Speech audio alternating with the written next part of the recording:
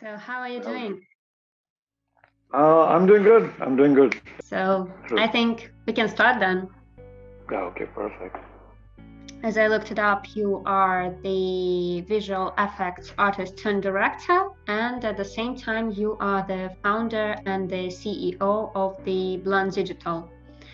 Um, so, how did it all start? How did you come to this idea of creating a company? And I started early. I was born and raised in Dubai, in Abu Dhabi, in the UAE. oh, So seriously, my sister works there. She lives there. it's taken a while. I was born and raised there.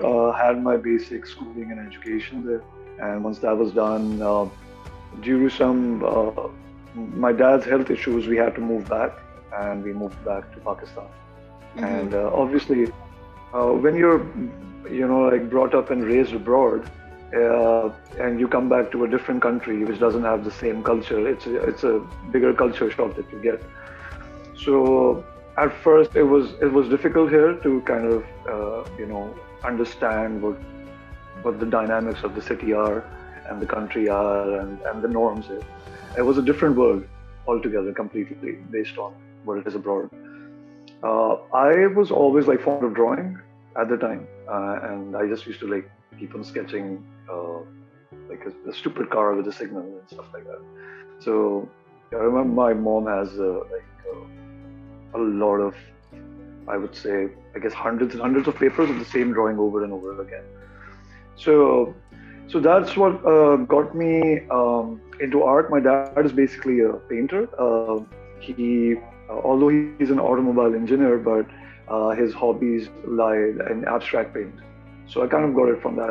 I grew up seeing him paint and creating paintings, and he used to have exhibitions. So it was fun watching him. And then, like at the age of 16, I was in a situation where I had to like um, be the elder of the house and go and get a job or something, because my dad was, he had such a heart attack, and we had to get on our feet like real quick. So that's how it all started. Basically, the only thing I knew was how to draw, and I just started doing internships at places, started to draw, I started as a web designer. I used to like design, sketch out templates. Animation always excited me.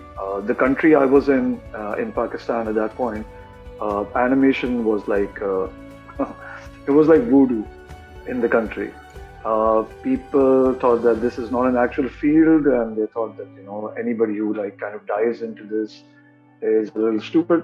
He shouldn't be doing it. He'll probably and they didn't respect animators and stuff like that. So I enrolled at a university earlier on.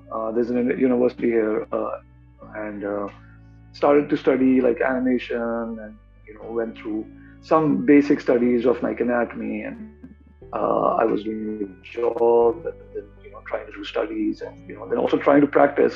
It's a little hard to like balance and juggle so many things at the same time. I just like skipped university and started like the whole self route, like self learning.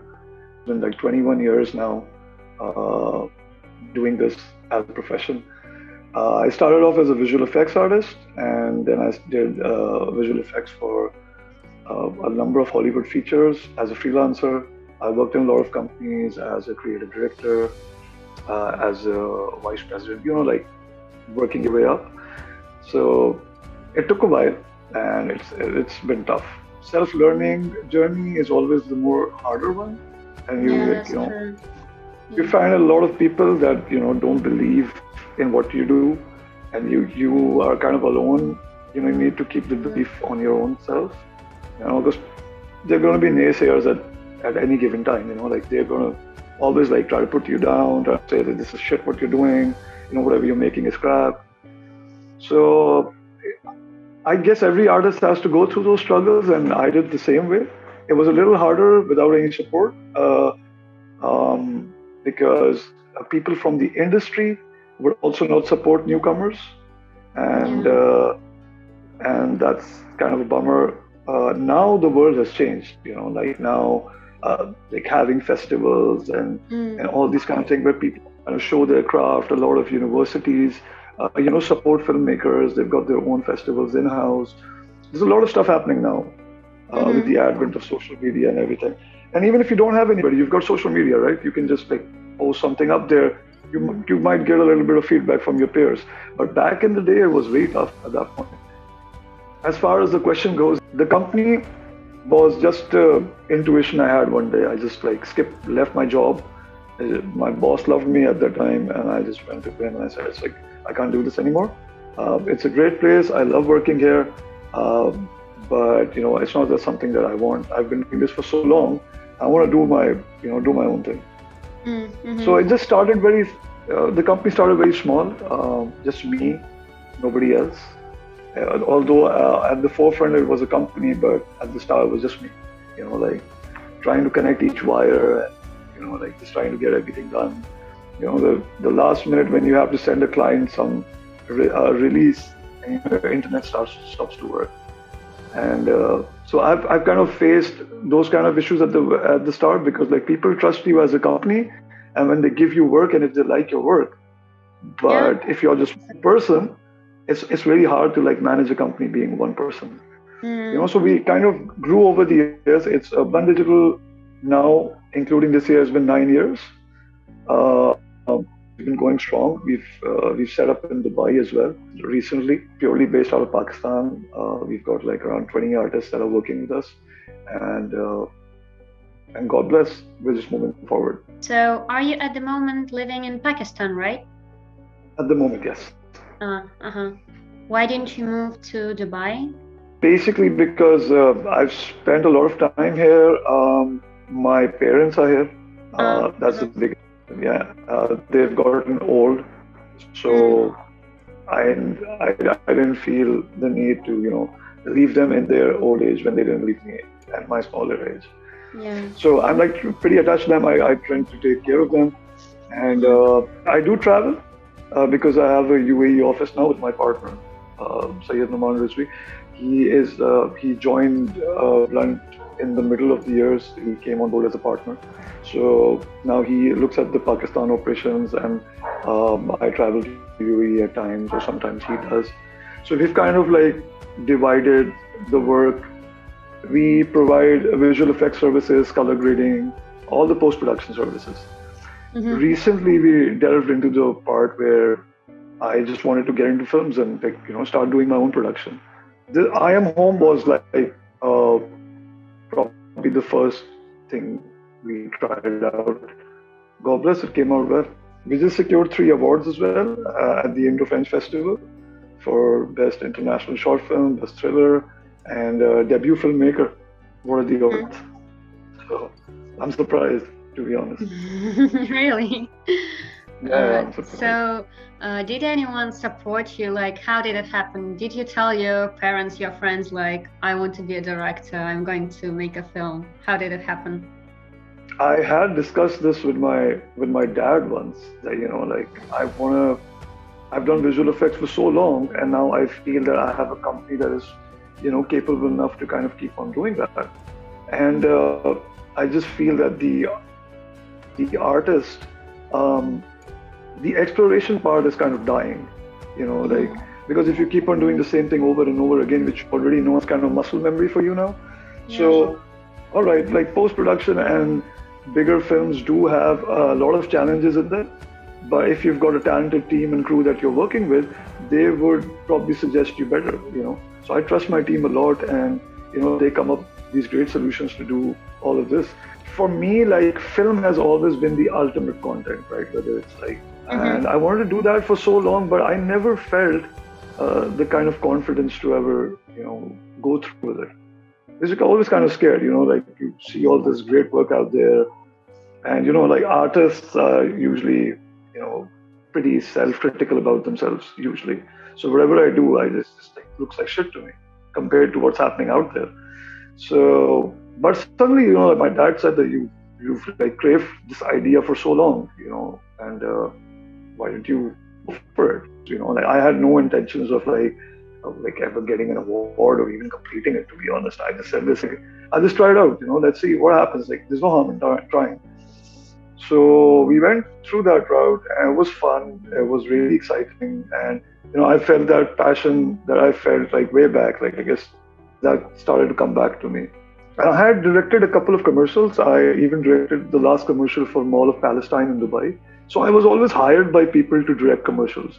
So that was something else. But like doing your own thing and then having the expectation that, in this, they are like masterpieces out there. How good is it going to be? Like, is it like capable enough to like even go to a festival? Like, then I just said to myself, but we're just going to give it our best, what we can do, and let's see how it comes out. Mm-hmm.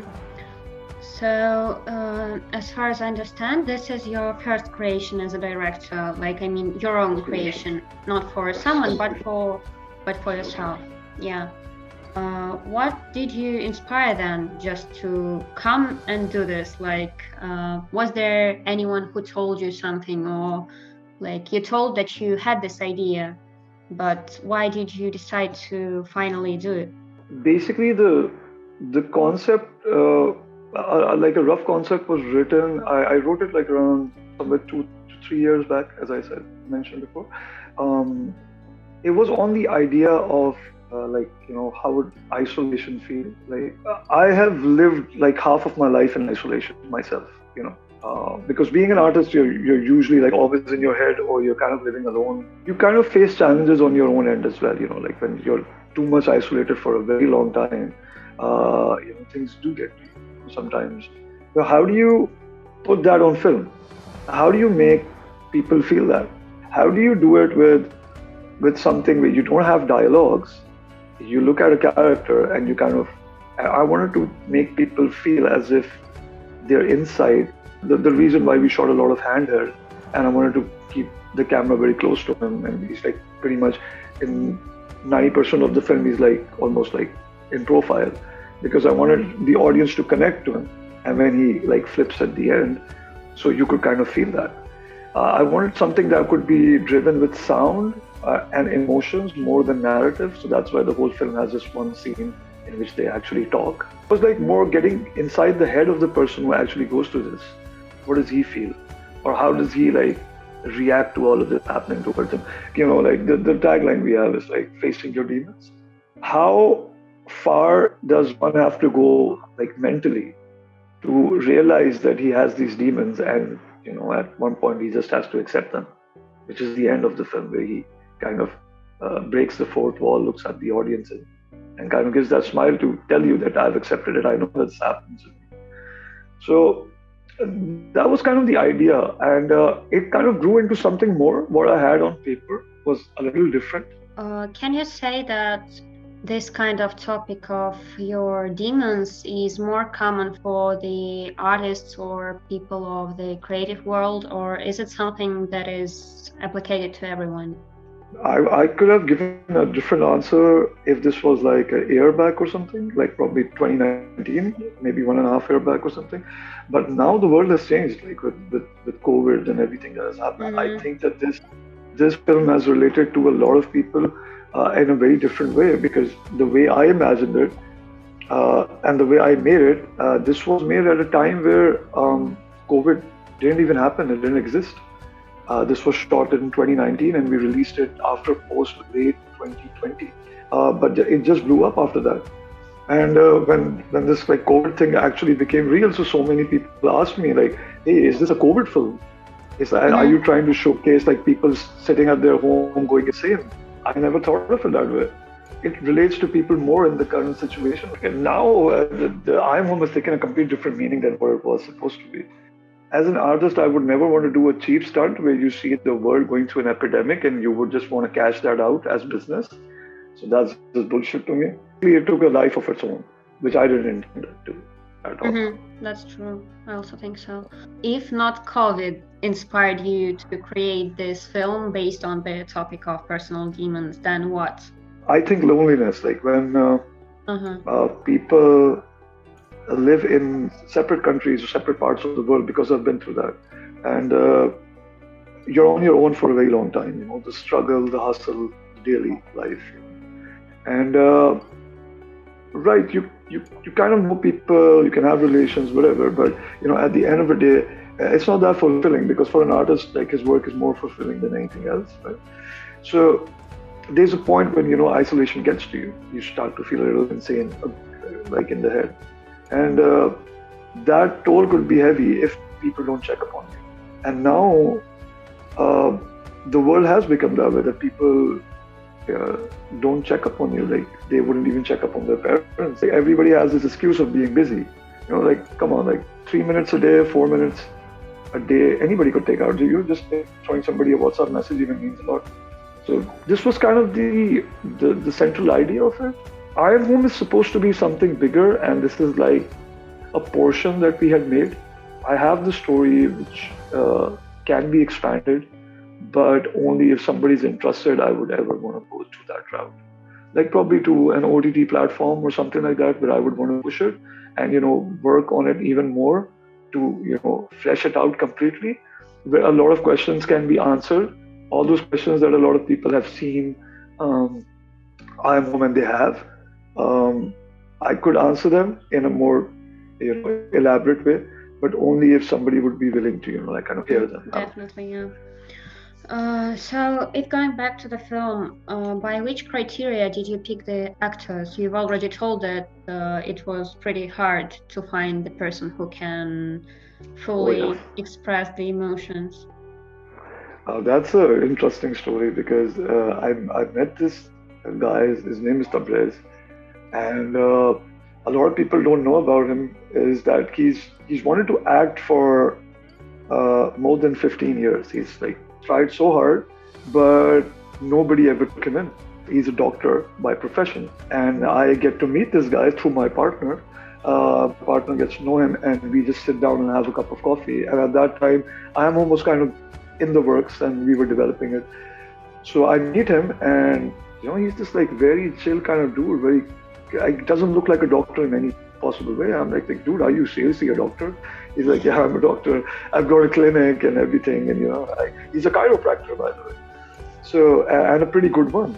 So I met him for the first time. We went through a couple of things, and I just like saw his passion for films. We had this like 3-hour long conversation, and he was just talking about films. I was like, this is the guy I want to work with. I just like offered him like right there on the table before even my coffee finished. I just said, like, do you want to act? He freaked out because he had never ever gotten the chance to act. He completely freaked out. He's like, no, I can't act. Like, he didn't have the self-belief that he could act. So I told him the script, and I explained him the day we were on set, and I told him that this is what we want to do. And he almost like had left I Am Home because he said that I can't pull this off. This is too complicated. I can't do it because I've never been in front of the camera that way as an actor, and I cannot do it. So it was just like about, like having the same wavelength, pumping that kind of passion into him, because he had that, but due to this constant refusal throughout his life for the past 15 years, that kind of took over him. So his like ambitions had kind of gone somewhere else, and he was like a complete, I would say, a doctor, and he had left that part of him. But he kind of got into the groove. We did a couple of test shoots, and then we started shooting day 1, day 2, and we started to perform. And now when he looks at it and we're getting these accolades for I Am Home, he's like surprised. He's like, bro, what did you make me do? What did you push me into? I never knew that this could be this big. I was like, dude, I didn't even know this is going to be big. So finally his belief has been reinstated, and I'm so happy that I got to work with him, because he was a blank slate, and I could push whatever emotion I wanted onto him, and he would have completely he wasn't reserved about anything, that I will not do this. Like how professional actors are, constantly fight with the director because they don't want to do a certain thing, or they see differently. Yeah, they see differently, or you constantly have to like kind of carry them around to like finish a certain thing. So they can be a pain in the ass, to be honest. But he wasn't. Like, he was a blank slate. He said, like, just let me know. You want me to jump over the sofa? Like, let me know, dude, I'll do it. You want me to drag on the floor? So he was a real sport, and I really pushed him hard to a point where he like literally broke down. but that's what I wanted. I wanted him to break down in front of the camera so I could capture that. That was really evil, but it worked. And do you know if he wants to continue his acting career after Oh your yeah, film? for sure. He just wants to act now. He's like continuing like his bread and butter, which is like being a doctor, but like he just wants to act now. Yeah. Well, but anyway, no one's perfect. I'm sure there were some challenges. Oh my God. That's a difficult question because I don't know where to start. There were so many challenges. Like when you like if you go into a full blown production where everything is set for you and you're just supposed to come and sit as a director and just do your thing. But when you like do production on your own, it's really hard because like you're responsible for pretty much everybody on set. Like we didn't have like a massive crew, but we had like around 15 to 18 people on set and the actors as well, which like make it like around 20 people a set. The biggest challenge that we had was the location. Like where do we want to shoot? What kind of place would not look too modern, and I do not want something that looks like really old. How do I show it as a house of somebody who's living alone, but the house needs to have some kind of monotony to it? And I found this place and I said, like, this is it. We just need to change a couple of places. And the fun part is that there was a family living there and was their house. So we reallocated them to another space till the time we were shooting. And they were pretty cool about it that they did it. Nobody leaves their house. Nobody would do that. The challenge there was it was a family apartment, so it was kind of decorated and rigged that way. Like you would have a room of kids with like A, B, C, D and stuff written on it. And like there was no way of like hiding that from the camera because like wherever you would have a wide shot, you would see that. So how do we shoot that? So it was difficult. We tried to play with lighting and a lot of stuff. We tried to move things around in the house, like shift sofas and do stuff. And the space was also an issue because I wanted to do these wide and broad moves. We would have like handheld moves and stuff, but we didn't have that much longevity to pull it off. But we did like all these techniques. We used wider lenses for like longer shots, and then we used like really, really tight lenses, like 85 and stuff. On like handheld rigs. Plus we had a 20-man crew. So to like fit 20 people, you're also shooting in that space where you have to like walk through a whole corridor and then do the whole thing in one take. I remember that it was my DP and me and there was my gaffer. And we used to constantly be moving behind the camera. Like my whole crew used to be like shifting with the camera as the camera was moving. So everybody had to all constantly be behind the camera. And we had a lot of mess ups because like somebody would just come in between or somebody's arm would kind of pop in. So it was a lot of frustration, to be honest. Lighting the place was also a challenge because the whole apartment had like basic windows. Like you couldn't get like too much source light in. We had to like move a lot of furniture and do a lot of stuff to kind of mimic the same light on the other end. A lot of people say that it was like, they look at it and they say that we shot it with a lot of lights. We only had like 3 lights on set. That's about it. We shot the whole thing with 3 lights. Plus, we were like on the 11th or the 12th floor. The apartment was so high up. You can't suspend lights out of the window because every window had grills, and you couldn't like put anything outside it. Were there any problems with the contact with the actors or with the crew, like with the communication? No, not even. It's surprising. That's what I said in the start. It's surprising because that's really surprising. That's very surprising. You have a lot of issues, especially with the actors for doing something which is so like intense. But this guy, like the Briz, he was like a godsend, and he was a champ about it. Like if we shot like 48 hours straight for 2 days, one day. We started for like probably 9 a.m. in the morning, and we wrapped shoot for those scenes after 48 hours. And he kept going with us for 48 hours without like even a nap for like an hour. So like that's the level of passion he had. Like I am crazy when I start working. I don't get to sleep much, like probably 3 hours, 4 hours a day. But he had the same energy. Without that, it wouldn't have been possible. My partner Numan, we've all been up for like ages, like doing this. It was a pretty intense shoot. My own company, Blunt Digital's production crew. So these guys are like my backbone, right? If we're shooting together, they would never back down on me. Not even my spot boy would ever back down. So I'm blessed to have a team that they trust whatever I do, and you can just feel blessed that people, kind of like the way you work and they trust your vision and they want to go with it. I just thank them today. It's because of all of their effort, like I pushed them really hard to do something which was a bit challenging, and they came through. That's really great. Yeah. I've seen a couple of posts on the Instagram, I guess, with your film in the news or whatever. Could you tell more about that?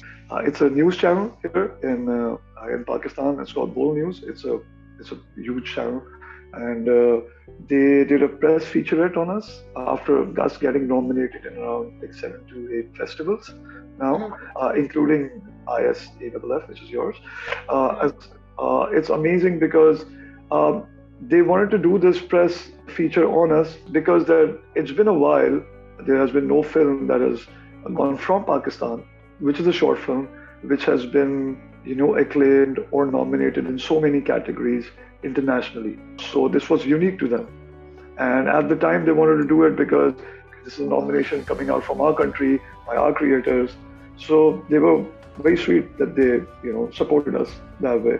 They covered us on the main headlines or prime time, telling that we won these 3 awards. Cinema here is, we have a lot of, like cinema goers here, but the kind of content that's made here, it's very, I would say, if you've ever seen Indian content, right?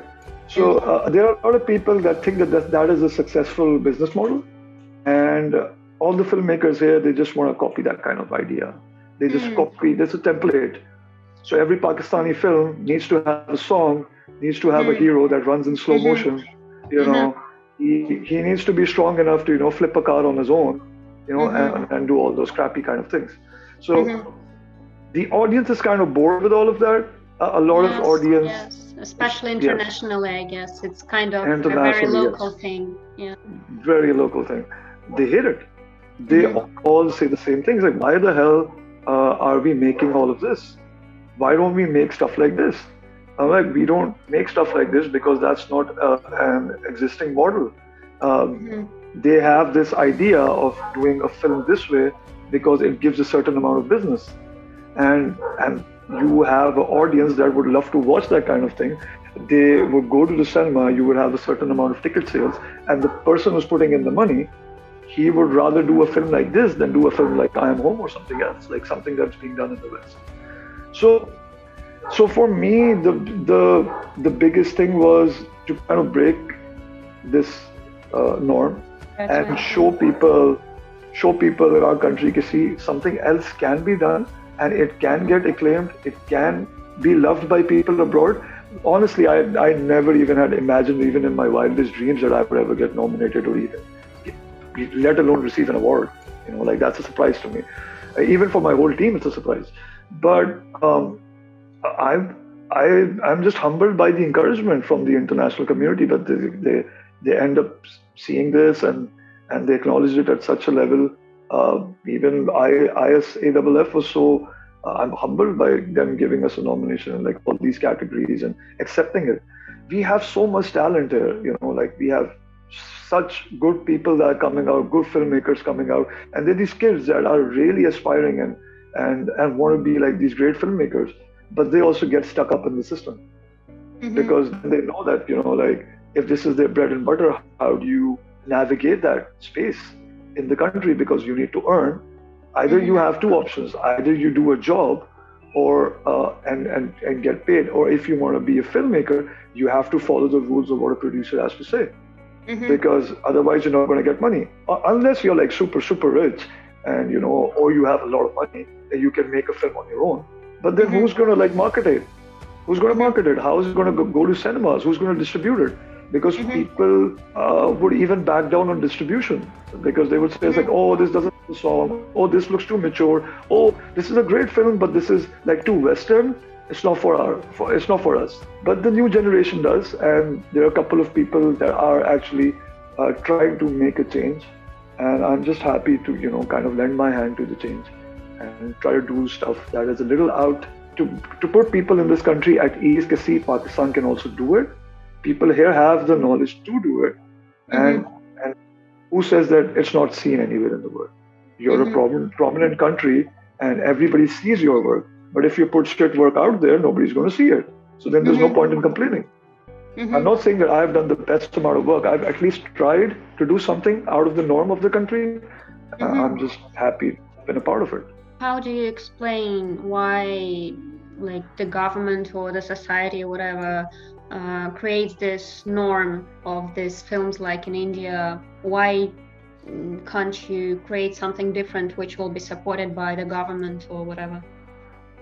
The only people to blame, to be honest, are not the filmmakers, not the producers, and not the government, are the people. If you want to change, either start doing it or stop seeing it. Stop supporting that kind of cinema. Yeah. And that's how you can change. I feel that, like there's a certain type of filmmaker, right? They probably invented the style, right? The Indian style of cinema, or you could say the Pakistani style of cinema, or wherever. There's also this Tamil industry and all these other industries that also do the same thing. But somebody like brought this new style of cinema first time, worked out. It did great with business, it did great on the box office, and then over the years people started to replicate the same template, and it worked out. I don't think that this was ever an initiative by the government, because our government is like pretty open about it. Go ahead and not do this. They would always support good content. It's about the people that have the money, which are the producers. Producers are the people that firstly will obviously get your film off the ground, right? Because if you don't have the budget, making a film is expensive. Even the smallest film is expensive. Unless, you're doing an indie film, you're doing it by a cell phone, or you have a camera and you just shoot it yourself. That is a guerrilla style filmmaking. But if you want to make a film, that you need a little budget, right? At least the smallest budget, but you still need some. And if you're looking for like A-lister actors or even a B-lister actor, he wouldn't come on board unless you have like a proper producer or somebody on board, because he wouldn't agree to an indie film. They're very little actors, and I've seen these a lot of big name A-lister actors, but that's all happening in the West, where they would do a small film with no money just because they love the content. It's not like this here. Here, actors only do it for the money, to be very honest. They only do it for the money. They don't consider the content too much. There are some actors who just want to pay their bills at the end of the day. They don't care what the content is. If they want to dance, they have to dance, they'll dance. They want to like showcase that they've fallen in love probably for the 70th time in this 100th film. They'll do it again, because like they're like a household name now in that genre, and nobody else can take their place. It's because that they kind of have like leverage over every other coming new actor, because they've done it so many times and people love them on screen doing that.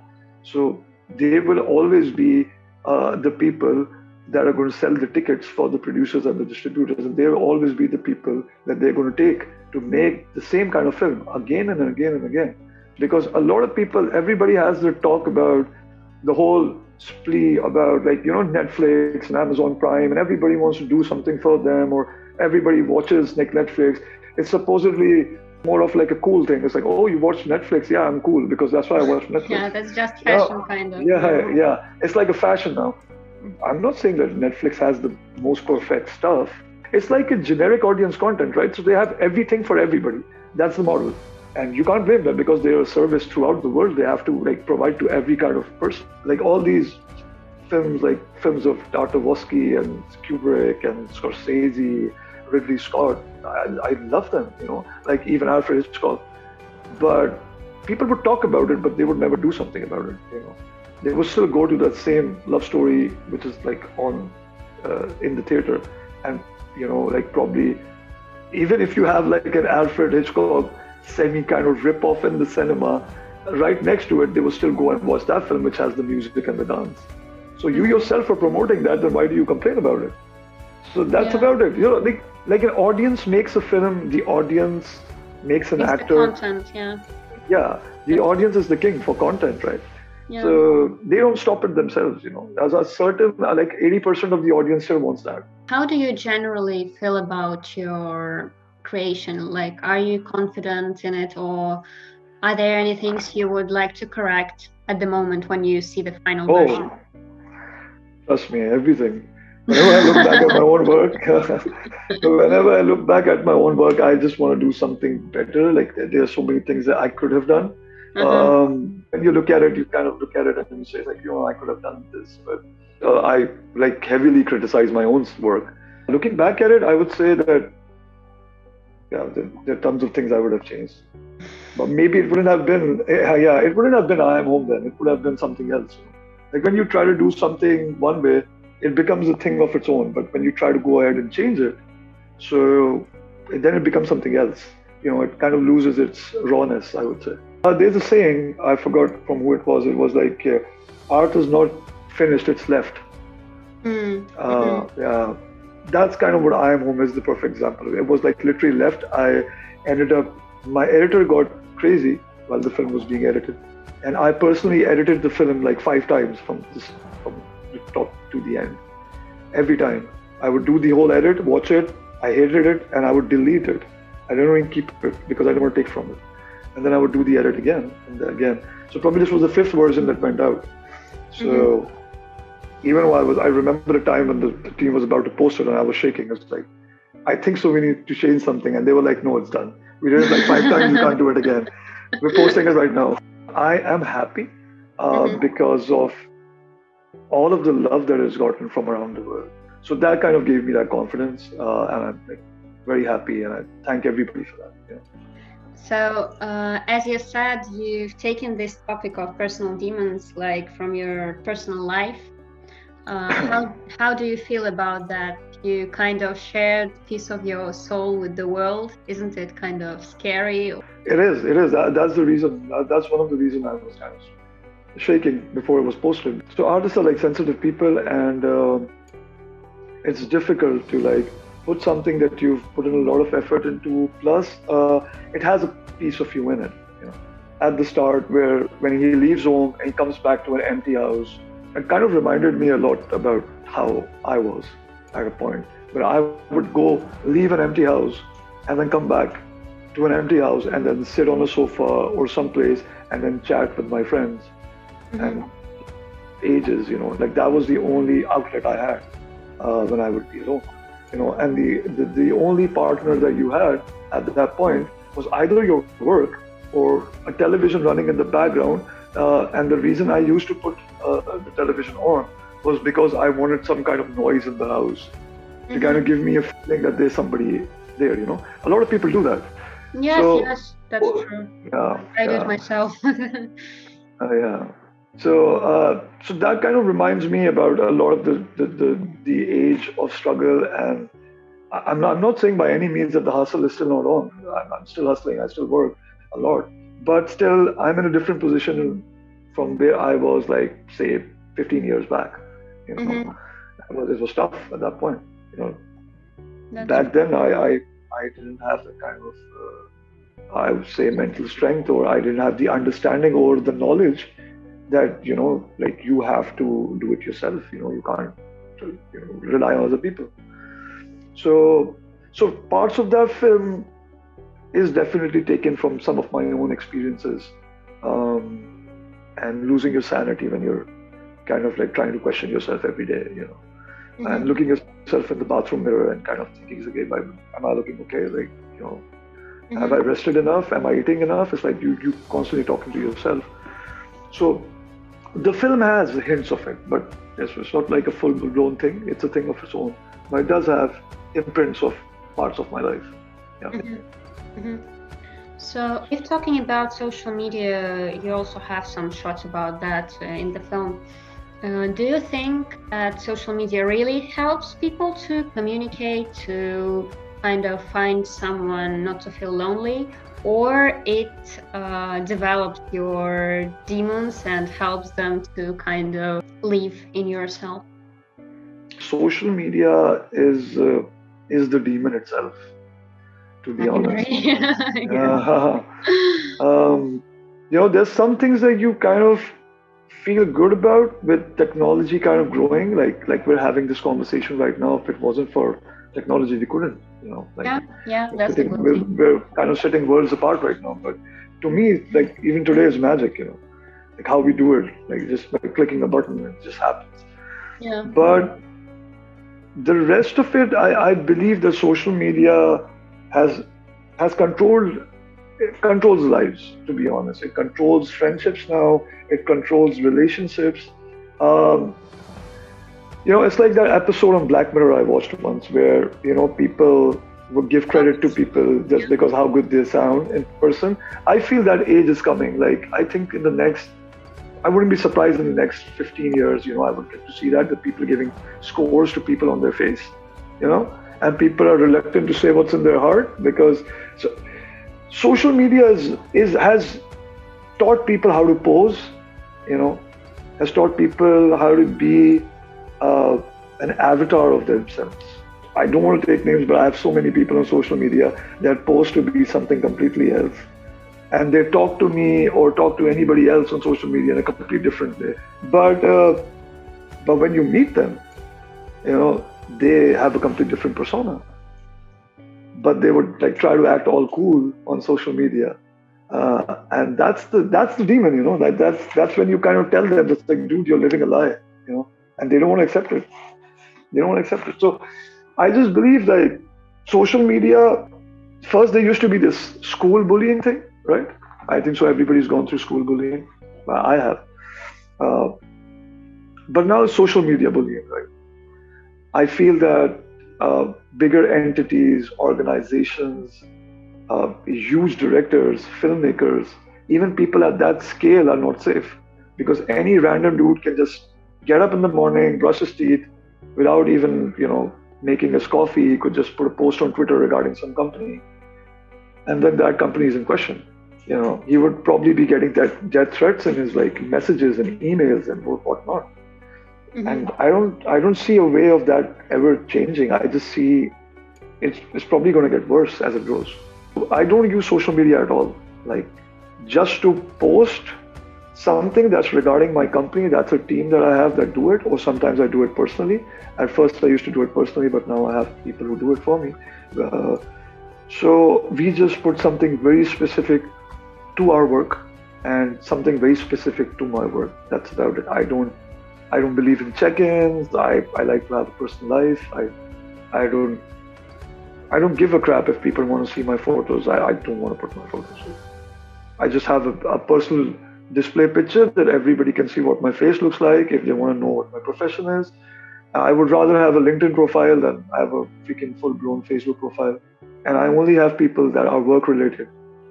It's just like staying away from social media has helped. The more you sit down and the more you're kind of consumed by it, the more those things start to get you, that who watched your story and who didn't like and who liked and what did he say and what was the tone in which he was saying it, and why did he send me a heart in this one and why did he send me a smiley in this one. That's like bullshit to me. It's like you would rather focus on your work than what's written on a post. If somebody wants to say it's good work, they'll probably end up telling it to you. Or if they don't, they'll have their reasons not to. I don't care. I just want to move on to the next thing. I'm not that good enough that I should be getting applauses from everybody. I just want to be better at what I do. Mm-hmm. Yeah, that's great. You mentioned that we anyway have to agree that we all have our personal demons, right? But do you think we have to fight them? Do you think we have the possibility to do that actually, or there's no way for us to get rid of that? I think that's the challenge of life. That's how I see it. Like if you overcome that part, you can be whatever you want to be. But if you get consumed by it, then you shouldn't complain to anybody because you couldn't fight it. Even the sanest people have the craziest, insane ideas or insanity going on inside, right? So that to me is the demon inside you, and you need to learn how to tame it and control it, and take it out when it's necessary, and you put it on a leash. is what's important. If you don't put it on a leash, it's just going to go crazy, and you probably will never get organized. You will never be self-disciplined. You will never be able to learn anything. So for me, the biggest thing, it's not like growing up, like earning money, getting the fame. Things happen for a reason. You keep on doing it. Things like, money.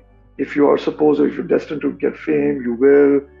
Like running after that is just stupidity. Just hone in on your craft. Just work on it. Try to get good, and try to keep on getting good, and stay as humble as possible. Because no matter how good you are, there's always going to be somebody who's better than you. So the day you start thinking that you're the best, that's the day you start falling. That's how I believe that. And that's something I learned from my dad very early, and I've always kept it in my head ever since. So those demons have to be solved and fought with before you even move on or move on to something better. But being a director is tough, sometimes you do get harsh on set, and you have to control the chaos on set because there's so many people and so many opinions.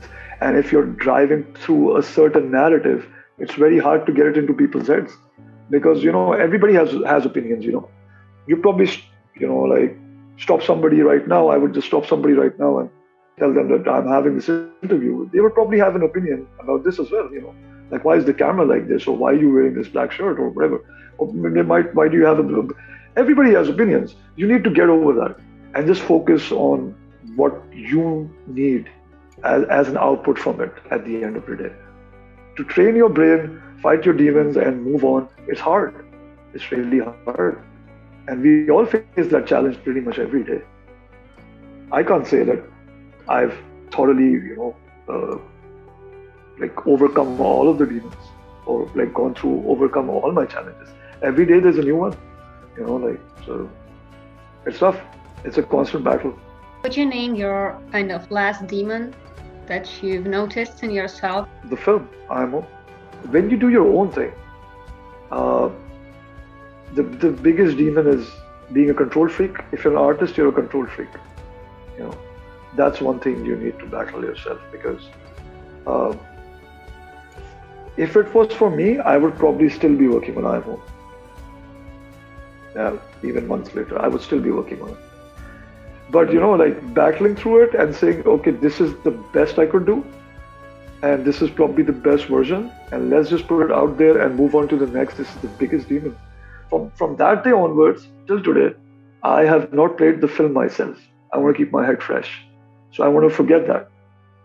The only reason I'm reminded of I Am Home for all these generous nominations and these awards that I received, I got reminded of it again, and I felt the need to thank everybody, and then you guys reached out for this interview, which was amazing, and I'm not too camera ready, but this is also a demon right now that I'm facing, so it's difficult, but it's been 8 years now, and I feel that I have challenged a lot of my demons, and I've come through, and I'm happy. So could you give any advice for the directors who only start their career? Just be you, Don't just be you. Stick to an idol. Just have an idol. Have somebody you follow. Study somebody. Study their life. Like for me, my all-time inspiration was Stanley Kubrick.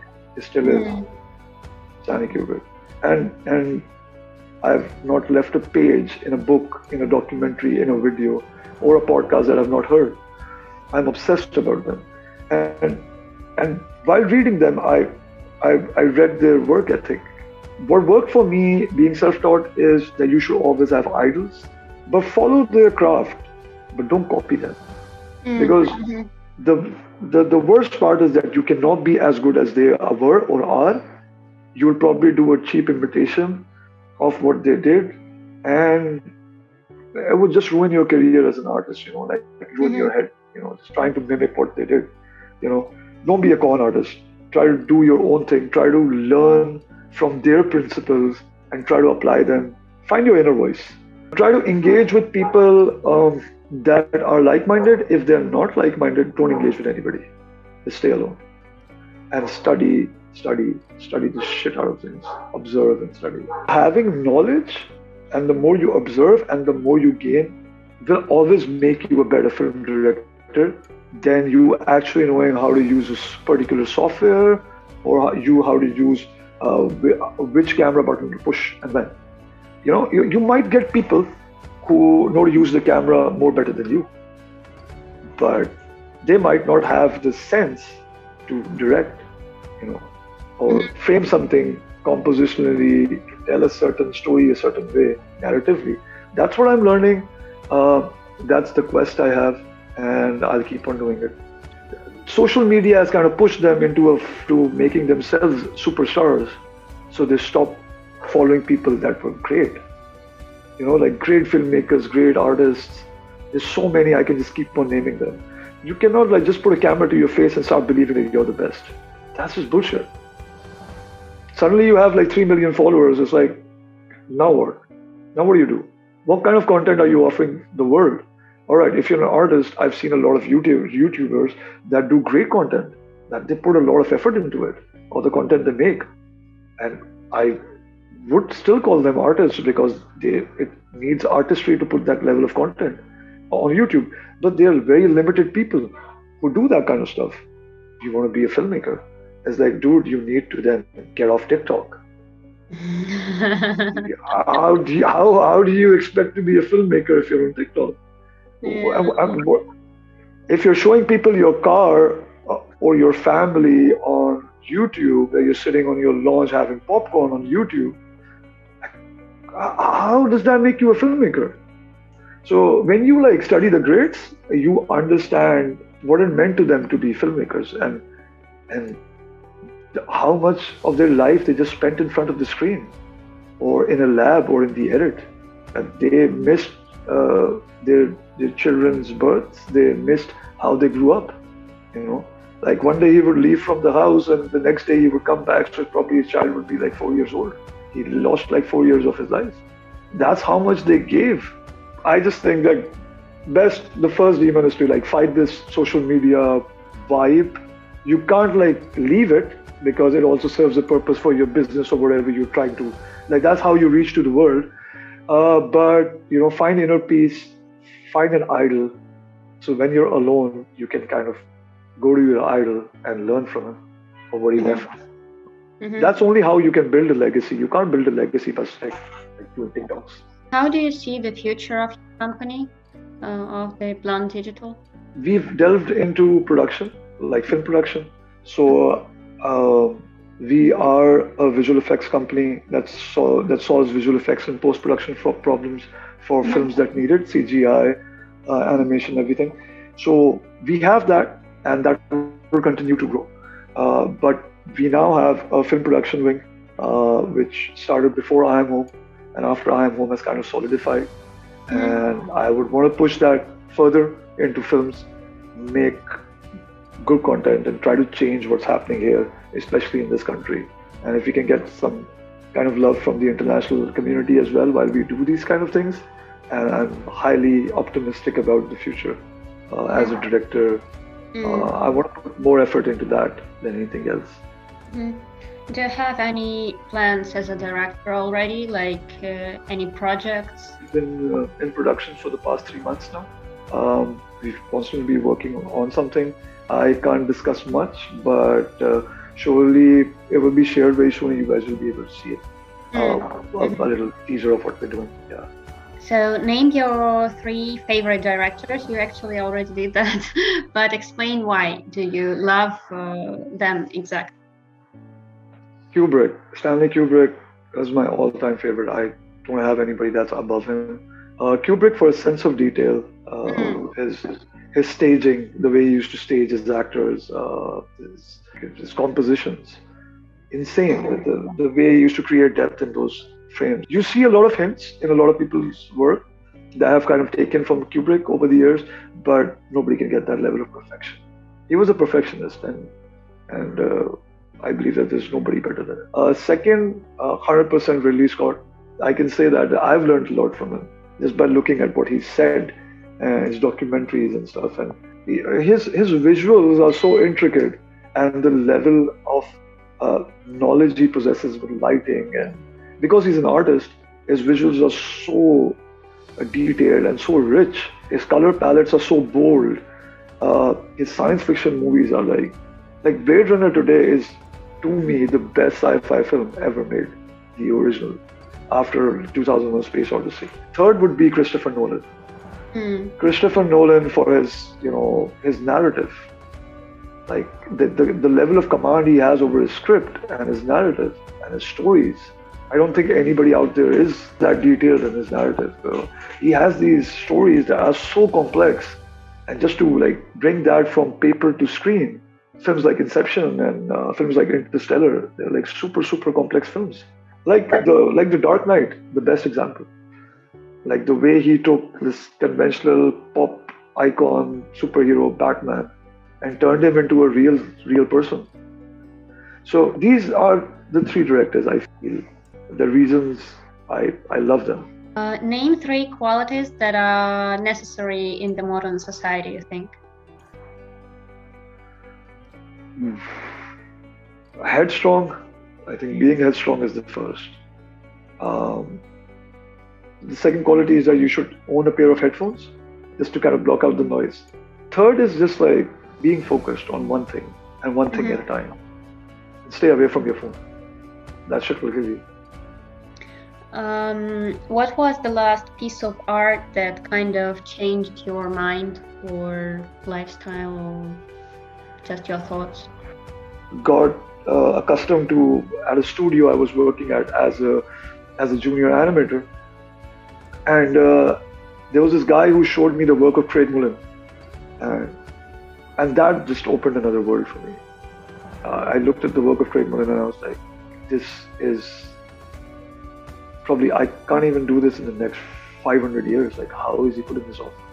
That you put your headphones just to kind of isolate from the society. Do you listen to the music or like music? Yeah. Music. So what was the last song you listened to? I just listen to electronic deep house. Oh, really? Electronic music, yeah.